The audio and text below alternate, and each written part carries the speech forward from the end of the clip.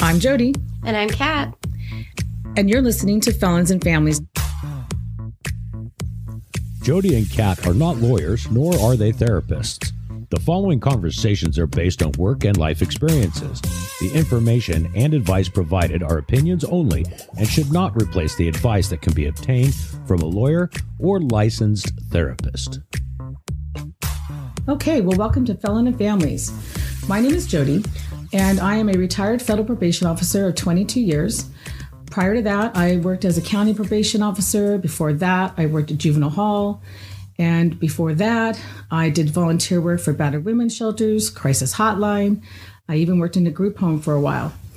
And once I retired from federal probation, trying to think of what I wanted to do with myself, and I kept thinking back to the job as an officer, which was the best part of the job, was the service of felons, trying to help them and their families through this process.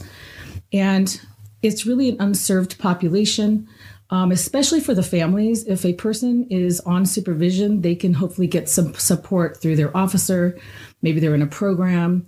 Maybe the officer sent them through their vendor to a therapist, and those therapists are good because they understand the system. But outside therapists who don't work with anybody in the system don't often understand the pressures of what is happening to the families and the felons who are in the system. And so that's what made me think of this podcast. But I felt like there needed to be a second voice, a perspective that's not law enforcement heavy. And then we needed a balance. So I reached out to my friend Kat here. So Kat, why don't you tell us who you are? Hi, I'm Kat, and I'm a mom who's experienced life on the other side of the system. I am a former and recovered drug addict. I have 14 years clean.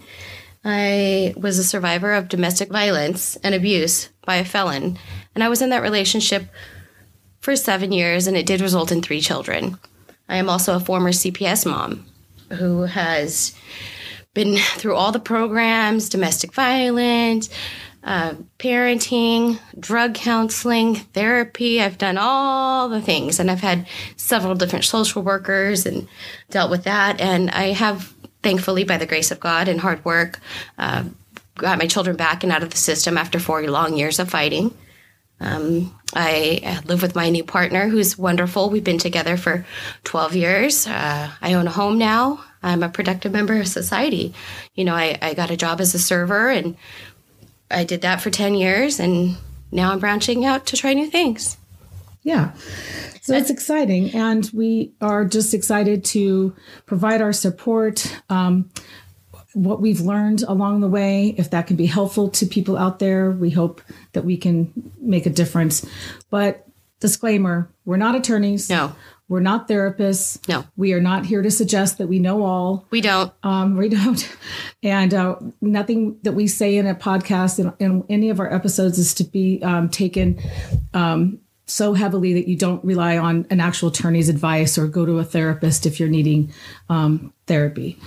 At any rate, if this sounds like something that you find interesting, or you know somebody who might find it interesting, then help us out, subscribe.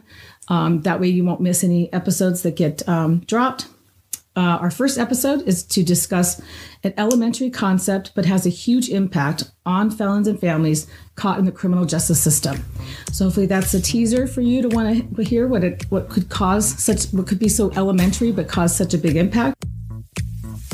Well, we have lots to discuss, but we want to hear from you as well. If you have a story that you would like to share, or a topic you would like to hear us cover, please email us at F as in Frank, A as in Apple, F as in Frank at felonsandfamilies.com.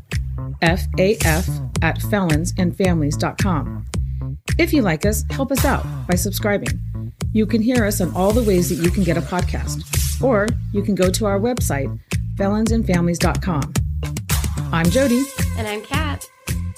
And you're listening to Felons and Families.